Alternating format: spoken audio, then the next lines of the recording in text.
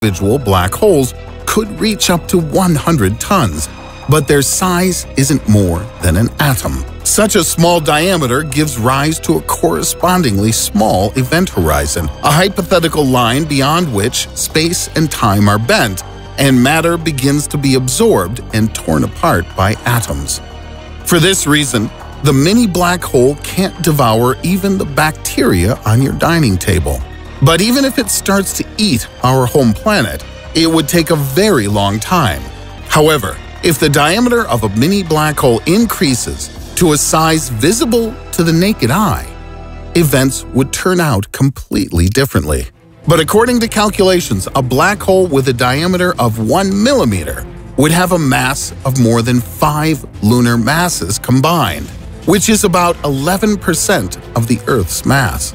The scale of the influence of a black hole depends on where it's located, on the surface of the Earth or in the center of the planet, or 1 millimeter in size is located on the surface of the Earth.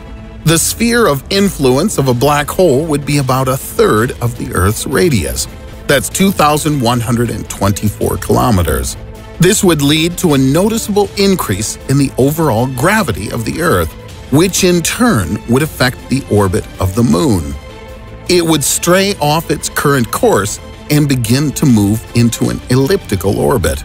It would absorb everything and reach the center of the Earth in just 42 minutes. If its relative speed is at least 12 kilometers or 7.5 miles per second, it would rotate around the Earth along with its sphere of gravitational influence. With each circle, the Earth would lose mass. Thus, the black hole would begin its meal, absorbing the crust and most of the mantle, like sugar during the creation of cotton candy, and our planet would turn into just a broken disk of hot stone. It's assumed that it would have a temperature of about 6,000 Kelvin, approximately like the Earth's core or the surface of the Sun. Scientists believe that the space monster would take 5 billion years to finally eat our home planet.